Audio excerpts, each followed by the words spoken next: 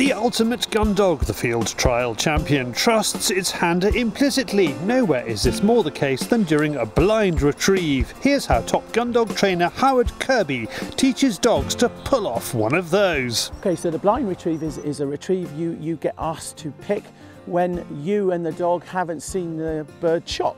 So you may arrive in your truck and the keeper says, "Oh Howard, I've got a bird shot down over by that bank, just by that post there." Well, you, the human, knows where it is. You've now got to convey that information to your dog. So you need to build his confidence to take a line, this line we talked about earlier.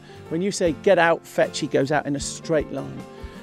Dogs, if they're not trained to take a blind retrieve, when you say "get out and fetch," they'll just turn around and look at you and you go, "Well, I didn't see anything thrown, so I'm not going. I didn't see anything shot." So we need to teach them that when we say go, they will find something out there. So we gradually build that up. We develop that up by sending a dog a very short distance to somewhere where he's had several retrieves from previously. So basically, you take him out in your garden, your training field, you let him have several retrieves out of this bush, and then you turn him away, or you get a friend to plant a bird in the same bush without him seeing it thrown in there, and you turn him around and you face him and you say "fetch," and he goes, "Well, I never saw one thrown in there." And then he goes, "But I have had several retrieves out of that bush, I'll go and try." He tries it, he finds the bird, he comes back and he goes, "I like my dad, he's good at this, I believe him. If he says look, that's where I'll go."